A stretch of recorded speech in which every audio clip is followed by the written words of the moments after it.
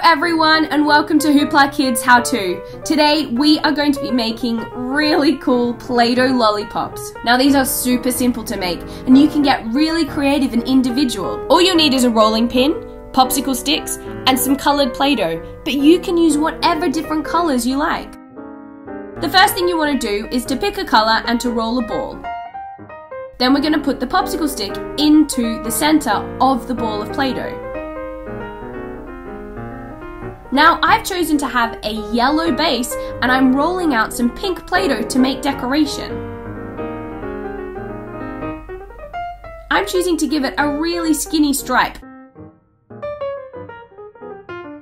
It's going to swirl all the way around. Cool, huh? Like I said, you can get creative. Use any different colour that you like.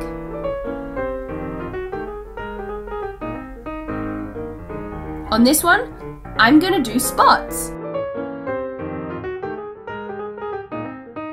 What other crazy designs can you make on your lollipops? Let us know. Why don't you send us an image in the comment box below? We'd love to see them. So there you have it, Play-Doh lollipops. Thanks so much for watching HooplaKidz How To, everyone. If you have enjoyed the video, why don't you let us know? Don't forget to subscribe to the channel and we'd love to see you again next time. Thanks for watching.